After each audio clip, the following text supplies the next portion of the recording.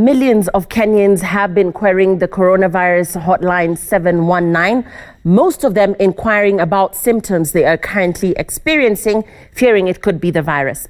The center that has been running for barely a week now, depicting a population thirsty for information, especially in the western part of the country. Sam Gituku visited the COVID-19 call center and filed the following report.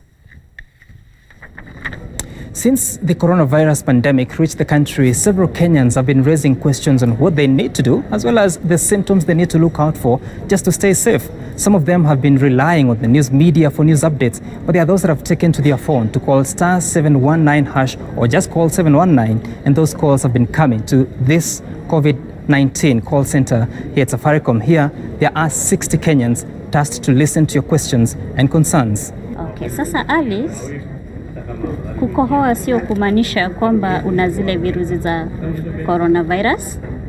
Hiyo ni baadhi ya dalili ambazo unapata ama ishara zile za kuonyesha unaweza ukawa na ule ugonjwa. Kwa hivyo ile dalili ya kwanza ni kupata joto pia mwilini.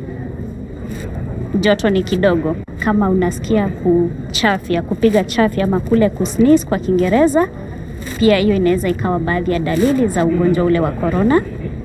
Now for prevention, what you are supposed to do, Danish, basically you are supposed to wash your hands regularly with soap and running water, or use an alcohol-based hand sanitizer.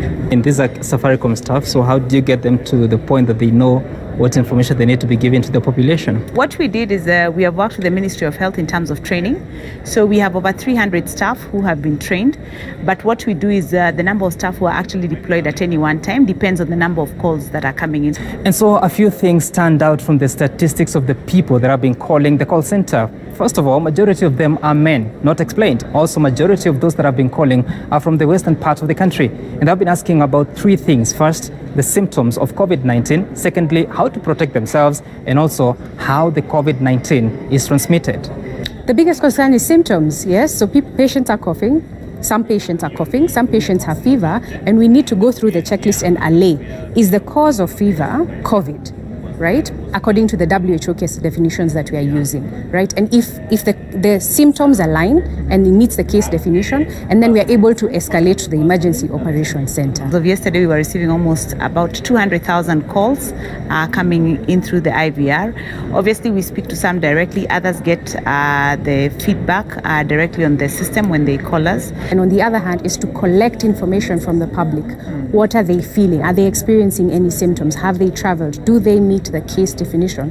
And so then therefore, when necessary, we escalate up to the emergency operations center. If we cannot be able to answer according to the information that we have received, what we then do is then do the referrals to the county level, depending on where the customer is calling from. We have contacts from all the counties across the country. We give them the number and then refer them. They've been escalating calls to the emergency operations center that then activates the rapid response teams, and the necessary action is taken. If an ambulance needs to be dispatched, if a patient needs to be referred to the Mbagathi Isolation Center, then that is exactly what is happening. And so, yes, millions of Kenyans continue to receive informational support from the call center. What remains important is the observance of personal responsibility that includes high standards of hygiene, but at the same time, keeping the social distance of at least a meter. Sam Gituku, Citizen TV, at the COVID-19 call center